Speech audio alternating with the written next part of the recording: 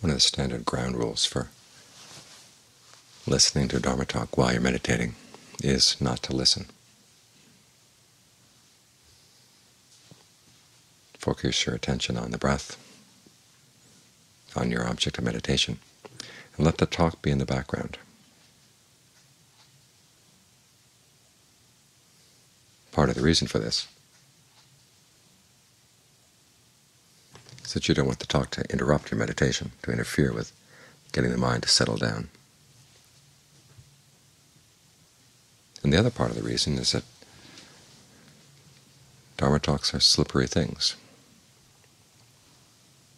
Sometimes what one person needs to hear is the exact opposite of what another person needs to hear.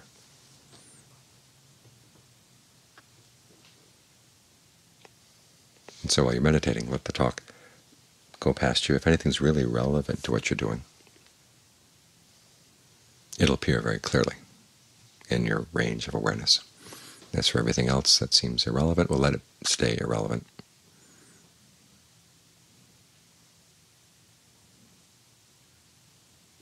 Because what's suitable for one person at one point in the path may not be suitable even for the same person at another point in the path. So the other part of the skill is learning how to look at yourself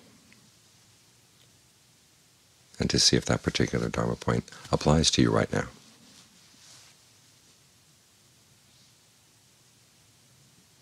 I learned this lesson in a very blatant way back when I was in Thailand. I was having trouble trusting my concentration.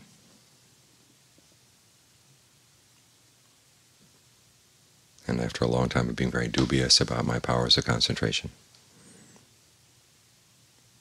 and not wanting to trust the little bits and pieces of concentration that came up, I finally learned to overcome that sense of distrust,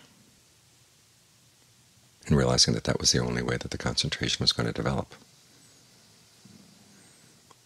And I happened to come across a piece by Ajahn Mahabua in which he was talking about how important it is not to trust your concentration.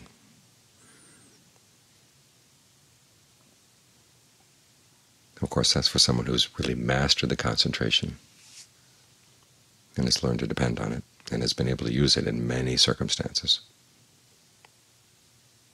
to help give rise to insight, to help deal with pain, deal with confusion in the mind, to the point where it seems like the concentration can help you with anything, and you don't want to let it go. Okay, that's the point where you have to learn how to put a question mark next to it. But if the concentration is still weak, still tentative, it's important that you learn how to give it some trust. And John Fuang once said there are two types of people who meditate, those who think too much and those who don't think enough. Well, there's another dichotomy, those who trust their concentration too much and those who don't trust it enough. And so you've got to look at yourself to see which extreme you tend to fall into. By and large, here in the West, we don't trust the concentration. Part of it's because we've been told all kinds of bad things about concentration. That it's dangerous to get stuck on it, that it'll delay your progress in the path. And the concentration on its own is not going to lead to awakening.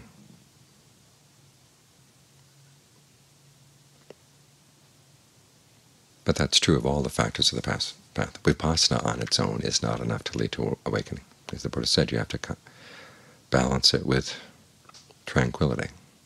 Mindfulness on its own is not enough. You have to develop other qualities as well, alertness, ardency. And ardency means right effort, trying to give rise to skillful qualities and developing the desire to give rise to skillful qualities and the desire to abandon unskillful ones. And it needs to develop into concentration if it's going to have any impact on the mind.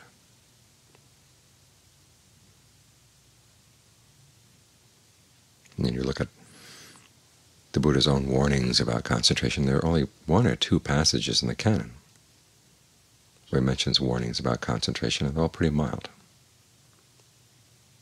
So getting stuck on your concentration is like putting your hand on a branch that has sap. The hand will get stuck. It's difficult to let go.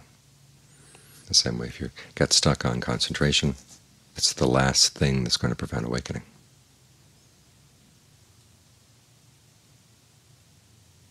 That's pretty mild compared to, say, the drawbacks of sensuality, which the Buddha describes in a lot of detail. Lots of images, lots of stories to drive home the message that when you're stuck on sensuality, you can do all kinds of unskillful things. People kill and steal and cheat over sensuality. They suffer horribly over sensuality. So we compare that to the drawbacks of concentration, and see that the drawbacks of concentration are minor indeed, very mild. And the concentration itself is protection from sensuality. After all, that's part of the definition of the first jhana, secluded from sensuality, secluded from unskillful mental qualities. Unskillful mental qualities here meaning the 7 other wrong factors, and he's secluded from wrong views, wrong resolve, all the way up through wrong mindfulness. Again, when the mind gets centered in that way, you're on the path to right concentration.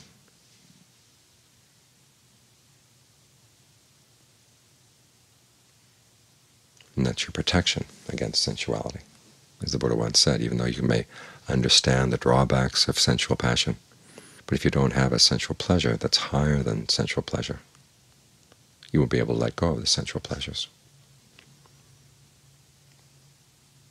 So you need to show some respect for concentration.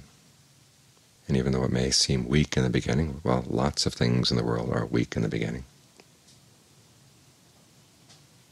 Little seeds that eventually grow into trees. The seeds are pretty weak. You can step on them and smash them, and that's the end of them. But if you nurture them, if you look after them, they grow. And ultimately they can give you shade, they can give you fruit. Sometimes the leaves are medicine. Sometimes the flowers are nice.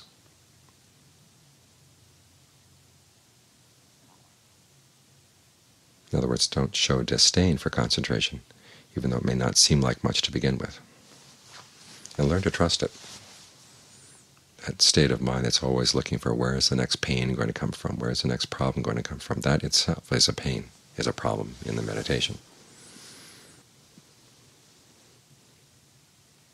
You have to give yourself to the sense of ease that comes from staying with the breath. And trust that you can nurture it, trust that it will handle difficult situations. It requires some ingenuity sometimes to exactly see how the concentration is going to help, but it's a huge help, a huge foundation for the mind. And once it's grown and developed, it can give you something you can hang on to when everything else seems to be turning on you, slipping away.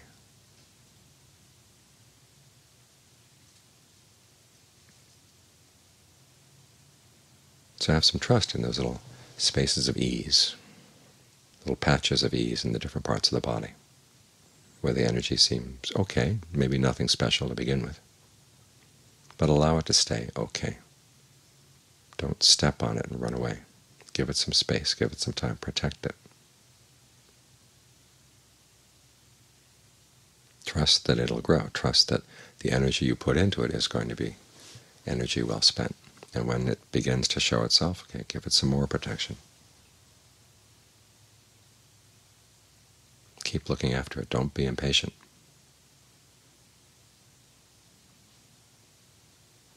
If you have trouble trusting it, remember it's like a shy person. Only if you show it some trust will it begin. It'll show how. Only if you show it some trust will it begin to show how trustworthy it is. So go a little out of your way for the concentration.